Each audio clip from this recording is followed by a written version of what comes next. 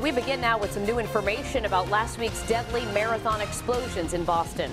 U.S. officials say Tamerlan Tsarnaev and his brother appear to have been motivated by their religious views and most likely acted alone. The officials made the assessment after interrogators spoke with Tsarnaev in his Boston hospital room. He was charged yesterday with federal crimes, including use of a weapon of mass destruction. Also yesterday, a memorial service was held for a 23-year-old Boston University graduate student who was killed in the marathon bombings. Lou Lindsay was described as a sweet-hearted woman who was passionate about piano and her studies. Hundreds of people attended the service, including Governor Deval Patrick. And a funeral was also held yesterday morning for another victim, 29-year-old Crystal Campbell of Medford. And the FBI has handed Boylston Street back over to the city of Boston. The site of the bombings had been a crime scene.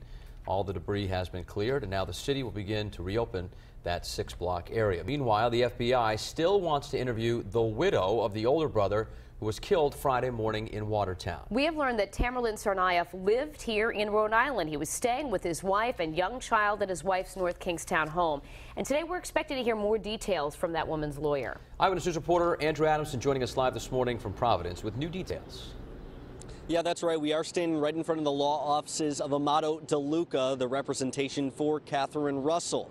That is the wife of Tamerlan Tsarnaev, one of the accused Boston Marathon bombers. Now, we're told that federal officials want to speak with Russell about her late husband.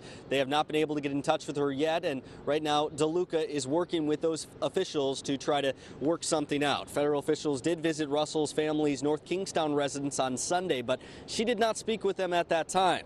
Russell had been staying there since her husband, Tamerlan Tsarnaev, was killed in a shootout in Watertown on Friday. DeLuca told the Associated Press that Tsarnaev was home at their North Kingstown residence when his wife left for work on the day of his death. In a phone interview with Eyewitness News, DeLuca also told us that Tamerlan's brother, Johar Tsarnaev, lived at the North Kingstown home when he wasn't attending UMass Dartmouth. The lawyer, Amato DeLuca, said that Russell didn't have any reason to suspect her husband leading up to last week's events. Coming up in our next half hour, we're going to tell you what Tsarnaev was allegedly doing when his wife left for work last week. For now, we're going to send it back to you, live at the Providence Mobile Newsroom. Andrew Adamson, Eyewitness News.